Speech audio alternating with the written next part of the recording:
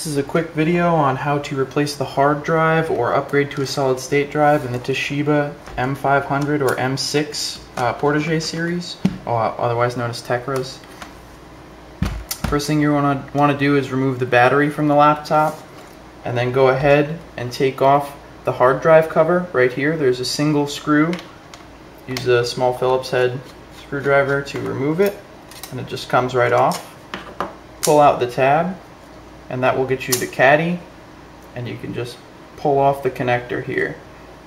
This drive is dead, so I'm just replacing it. The procedure is the same if you're upgrading to a solid state drive though. You'll just want to make sure that your SATA controller is not in IDE mode, so you can go into the BIOS and change that setting.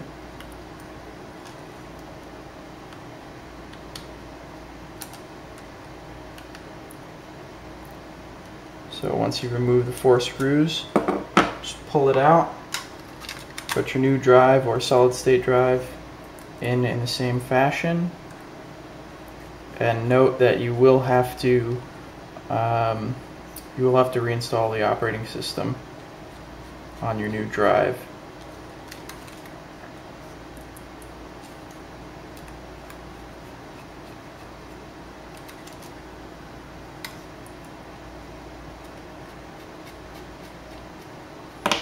Okay, then to replace, just connect the connector, seat it in there, and replace the cover.